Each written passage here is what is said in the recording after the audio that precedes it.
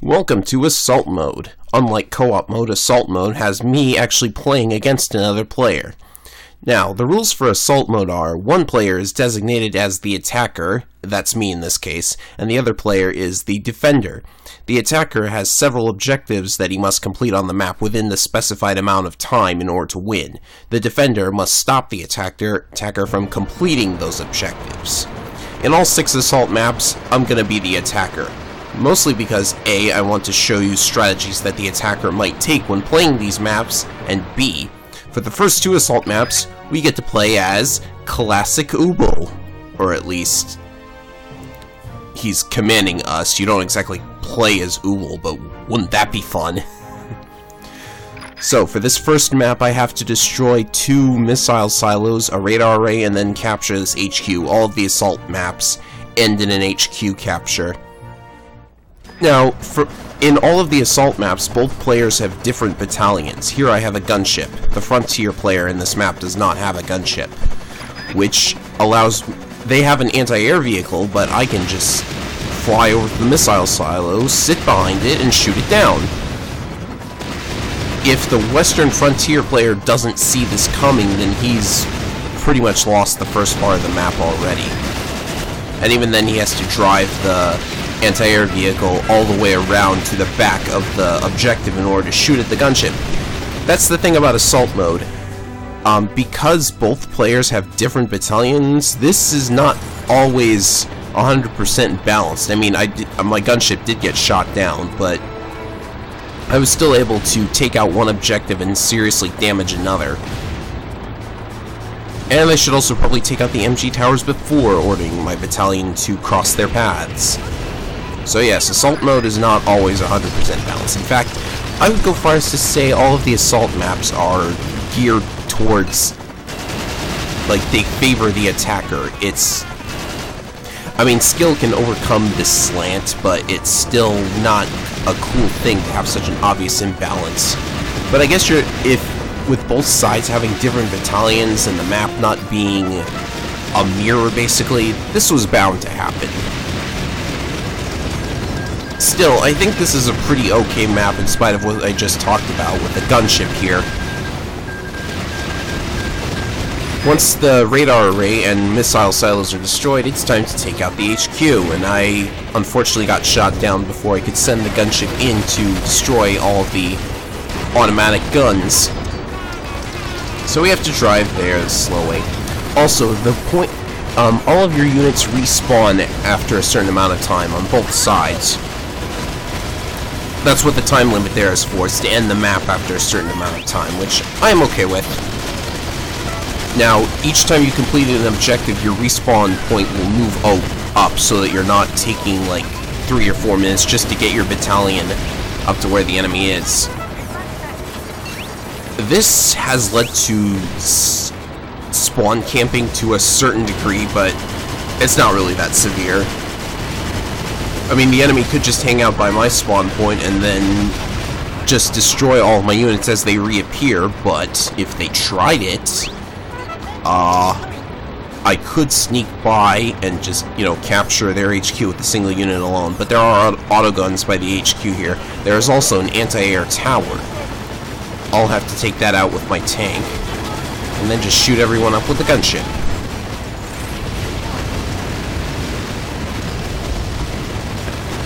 Now, HQ capturing is obviously a lot harder here because, it's another player that's defending it, not just the AI anymore. I mean, I guess the AI could be defending it, but there are actually numerous strategies you can employ, I found, when taking down or defending a flag. See, as long as one of your units is capturing the flag, the enemy cannot send in an infantry to re-raise the flag. Likewise, if one of their units is re-raising the flag, you can't start capturing it again until all of the infantry re-raising the flag have been taken out. So, as long as somebody is working on that flag somehow, it's delaying the capture, or speeding it up, or helping speed it up, something like that. So that's just something you can be aware of. course, all six of the assault maps I'm going to show you are victories for me. Oh gosh. Starting to think having your gunship in close isn't such a good idea anymore, because that means that the non-anti-air units can shoot you.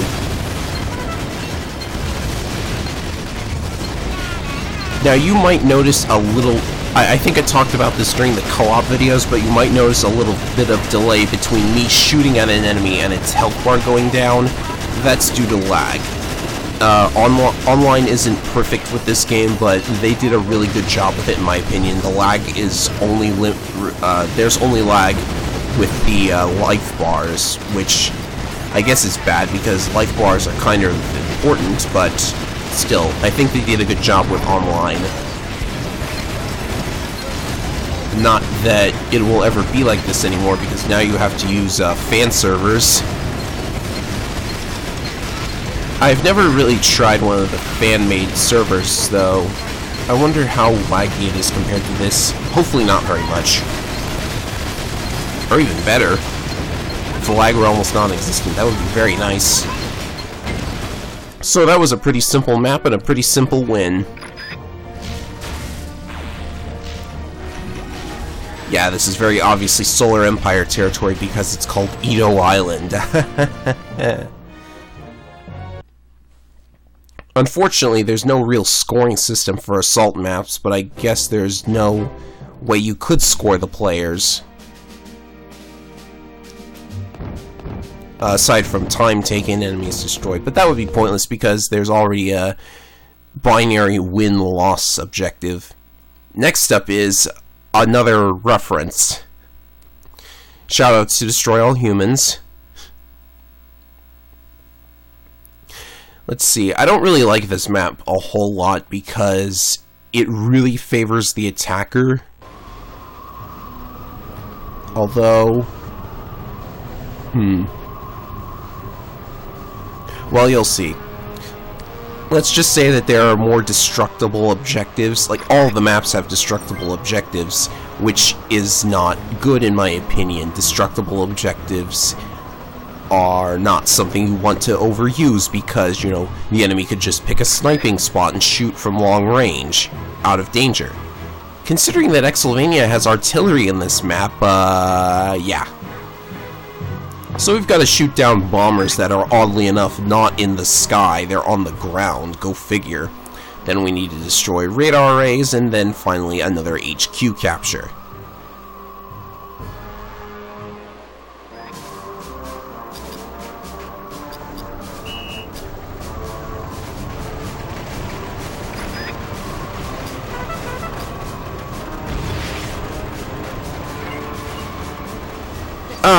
Good old Commandant Ubel humor.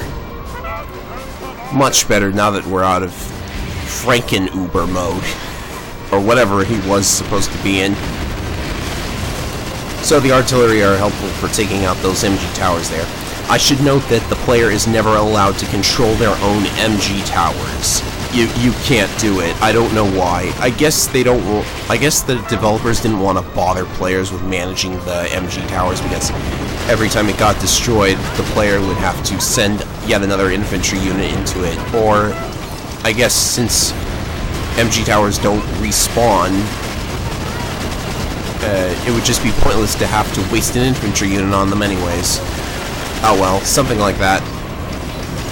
This time around, Tundra has the gunships and I've got the anti-air unit. It's important to have it taken out because it's the only... Well, anything in the Tundran's battalion is a threat to your artillery. They have light tanks. So really, you've just got to protect your artillery and you're all done.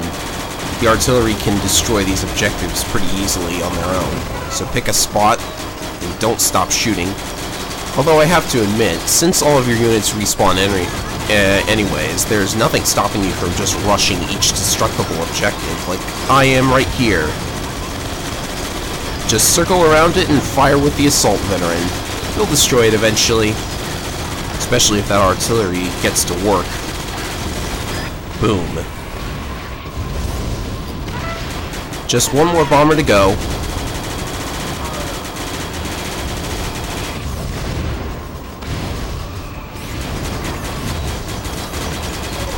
And of course you can go around the bomber and shoot at it from behind if you want, because for some reason all of the sandbags are placed in front of the bomber. Yeah, nobody would ever try and attack it from behind. That'd be just silly. So are my artillery going to shoot at that thing anytime soon? Or are they getting blown up?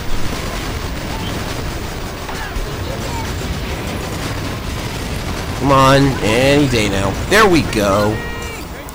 Next up are the radar arrays, and this is the really interesting part of the map in my opinion, because look at where the respawn point is placed when you get to this part.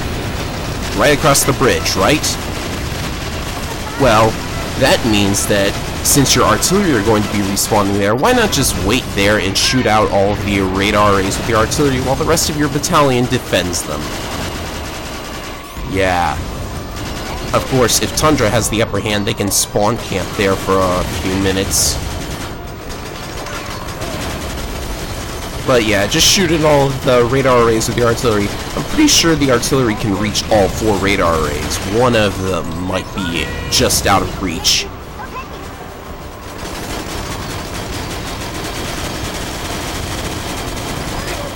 Okay, that's one down. Oh, and since our infantry are in the middle of here anyways, it's not exactly this isn't exactly the greatest map in the world to me, because, you know, you have, for the first 2 objectives, all 4 destructible objects are, like, spread out, so that you either spread yourself thin and get run over, or you just, like, this is from the defender's point of view. Like, either Tundra can spread themselves out, or just defend one objective at a time and watch as the other 3 get destroyed. Not exactly the best map design, in my opinion. Just one radar array left, and then we can focus on the HQ. Really, the destructible objectives, those are the formalities. The real battle is at the HQ. The destructible objectives there are just to see how much time the attacker has in order to take down the HQ. That's kind of why I don't like assault mode too much. I mean, it was okay. They made an honest effort to balance these maps. Well, unless we're talking about a certain map, which we'll get to. Anyhow, I guess imbalances are bound to happen anyways. Now that our artillery has respawned, let's take out these MG towers so that we can get to their HQ. Now, you won't see it in this video, so I'll tell you right now that the Tundran respawn point is like way behind the HQ. They couldn't put it at the HQ because then it would be too easy to spawn camp. But still, putting it so far away from the HQ, I don't think that was a good idea either. And this happens a lot. They try to avoid spawn camping, but it doesn't always work out the way we would want it to. Which is why I really want to see, well, I guess it would be pointless to make custom maps anymore due to the online modes being shut down, but hey, I guess it was fun while it lasted. Or it would have been fun while it lasted. This is turning out to be a rather simple HQ capture. The flag is already halfway there. Is that anti-air vehicle going to shoot the gunship, though? Seriously. There we go. I also don't like that every time your infantry respawns, you have to reorder them to take the flag. Like, if an infantry dies while taking the flag, and it respawns, it won't be taking the flag anymore. It doesn't work that way for the defender. If a unit dies defending the HQ, then it will respawn and immediately begin defending the HQ again, or at least when it walks up to it. So that's unfortunate, but I have almost taken their HQ. Oh no, they're lowering the flag! What do I do? They have flame veterans. That ain't cool. This is actually a bad position for the artillery to be. Anybody who plays this map again somehow, take notice. Your artillery are not meant to be at the HQ. Keep them to where they can fire at things decently. So is that flag almost taken out yet? No. We have to get back up to it first. No, don't order all of the units to attack the gunship. That's silly. Ah, they're re-raising the flag. Wonderful. I also noticed that the flag lags, much like the life bars do, but that's less of a problem. If you don't see any targets in range when you're controlling the artillery, you can actually shoot at the artillery's flag itself, and that will usually hit an enemy or two, I've noticed, particularly if they're trying to re-raise their flag. That's a nice surprise.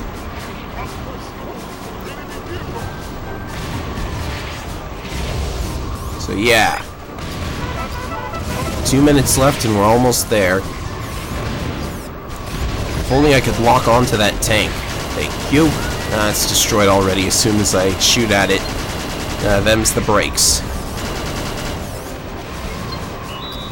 You can also tell which enemy is being controlled by the other player, which is also helpful, because if you take them out, it takes a moment for them to control transfer into a new unit, just like it does whenever you get destroyed, so that's another tactic to keep in mind.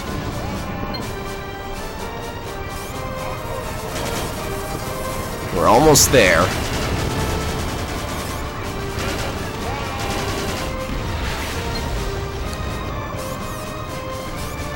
Yeah, see, now it's going to take a couple of seconds for those light tanks to get to us, to get to the flag, and we'll have a head start on their flag by the time they get here. You can even shoot them out with the artillery. That's another thing. Putting the respawn point so far away from the HQ means that you can take some shots at them as they're coming towards you if your artillery is still up and running. Artillery was not the best choice for this game mode.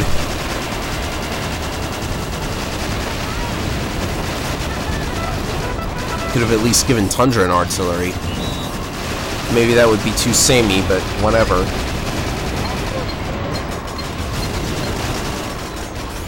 Come on, guys, hurry it up. There's only 20 seconds left, you guys. We've got to re-raise the flag.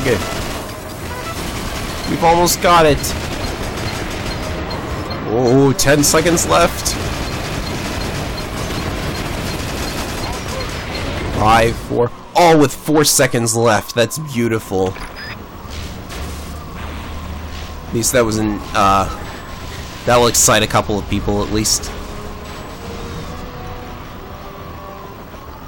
So that's assault mode.